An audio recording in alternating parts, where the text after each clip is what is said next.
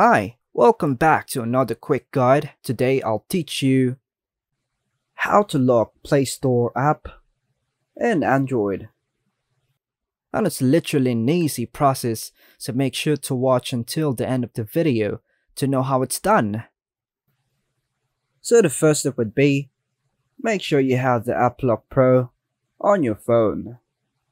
Now, launch the AppLock Pro app on your Android device. During the initial setup, you will be prompted to create a password PIN, pattern lock for AppLock Pro, or if you have already a PIN created, just provide it here. And we have tutorials for this on how to set up your AppLock Pro.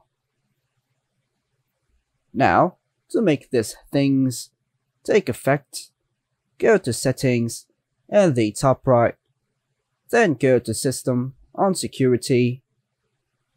Make sure the AppLock is enabled. Now, tap on AppLock on the top left. Now, navigate to the list of apps that are unlocked. Look for the Play Store app in the list. Tap on the unlock icon and it will be redirected to locked section, indicating whenever someone wants to open it, they have to unlock using your passcode. And that's all for now, folks.